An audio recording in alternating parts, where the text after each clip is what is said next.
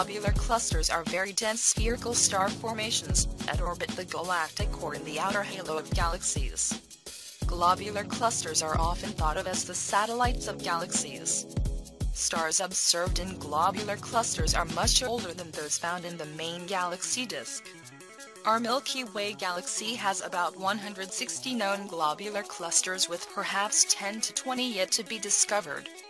Some large elliptical galaxies have up to 13,000 globular clusters.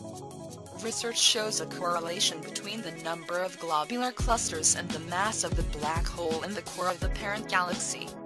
The combined mass of the globular clusters is often close to the mass of the supermassive black hole. Though globular clusters are common throughout the cosmos, their origins and their role in the universe is still poorly understood. Most astronomers believe globular clusters were formed as part of the early star formation of the parent galaxy, rather than as a separate galaxy. However, some astronomers dispute this hypothesis, and suggest that dwarf elliptical galaxies and globular clusters are one and the same.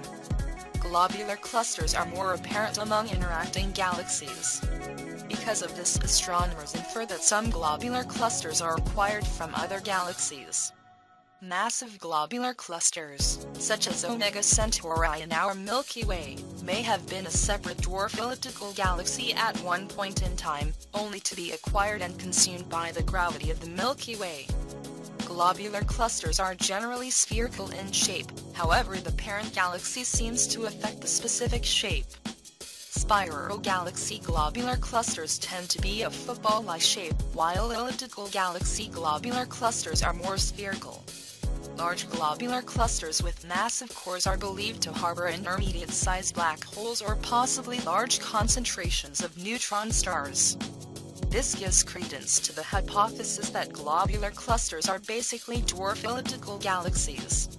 Despite its dense population of stellar masses, globular clusters are not thought to be favorable locations for planetary systems. Planetary orbits are unstable and constantly disrupted by the gravitational pull of other nearby stars.